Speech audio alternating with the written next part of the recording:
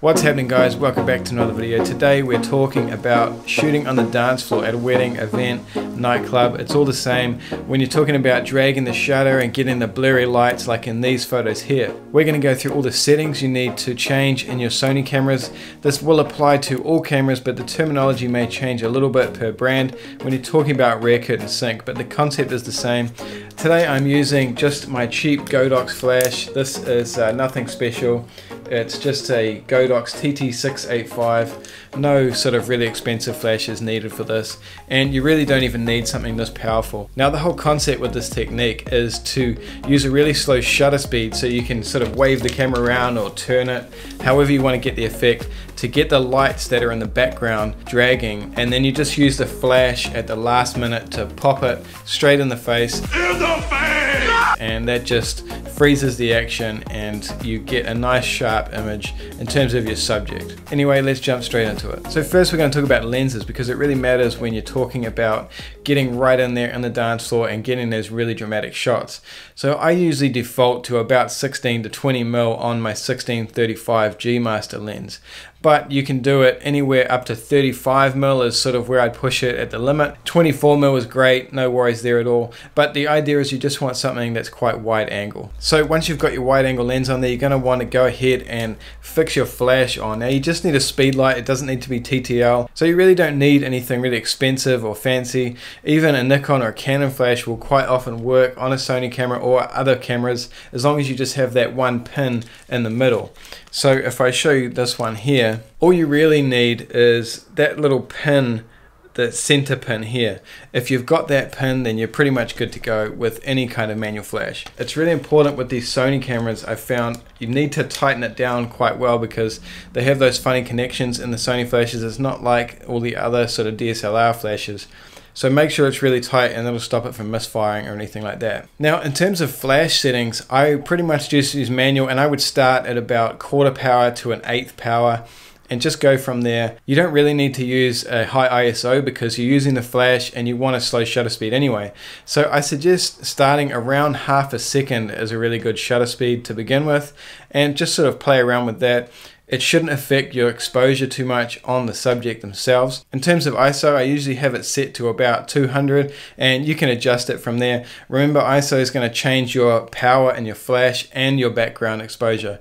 So just go with a low one, and just adjust your flash accordingly. If your flash isn't really powerful, then maybe go with a little bit of a high ISO, because you don't really want to have your flash set to full power, because what that's going to do is just stop the recharge cycle being quick. So you'll take a shot and you'll have to wait 3 seconds, 4 seconds, depending on your flash, before you can take another one. So about 1/4 power to an 1/8 power is a pretty good sitting ground to just hang out in. In terms of aperture, you're going to want to stick around f7 to f9. Now what I do with that, because you have such a wide depth of field with a wide angle lens, I just switch it over to manual. And once you've got it in manual focus with your Sony cameras, it'll actually bring up a focus distance chart on the bottom of the LCD screen, and you just want to set it manually to about 1 meter to 2 meters.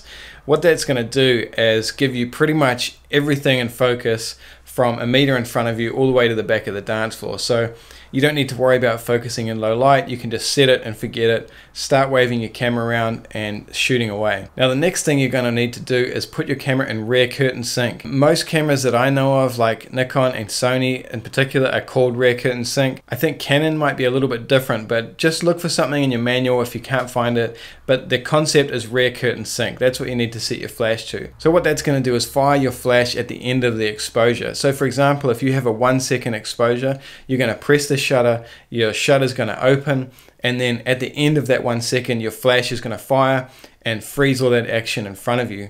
So that all that 1 second at the start is going to be blurring all the lights and getting all the crazy effects.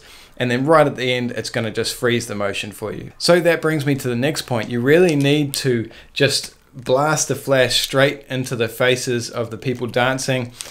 Sometimes I have it angled up a little bit like that, and that gets you the sort of dark effect at the top and the bottom of the frame. But you just want to be sitting about here or just straight directional. Now to get the really cool light effects, it's pretty much literally just waving your camera around. And then I'll just try experiment with different movements. So I'll click the shutter like that, turn it, and then by the time the flash goes off, my camera is horizontal and ready to fire, or you can just press the shutter and then sort of wave your camera around, and that will get you that sort of real blurry effect. So get a wide angle lens, guys. There's a whole bunch of stuff. Considering you don't need something autofocus, for all of these cameras like Canon, Nikon, Sony, you can get a 14mm 2.8 Samyang lens for about $400, I think, New Zealand, and it's super cheap over in the States, wherever you might be. You know, you don't need autofocus, so just something like that would be really awesome. Or the 28mm Sony. Just look at all your cheap options in terms of wide angle lenses, get right in the middle of the action and just start waving your camera around like a madman,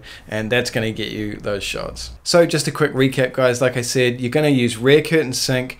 Your shutter speed's going to be around about half a second, ISO around 200 to 400. You could probably even go lower depending on the power of your flash, and have your aperture set to about f7.1 to f9, and manual focus to a meter in front of you. And like I said, that's going to let you get everything in focus, so you don't even need to worry about low light focusing if your camera's not very good at it, and it just looks great. So get into it, guys. Go get a wide angle lens and get into the dance floor. So thanks for watching, guys. I'll see you in the next video.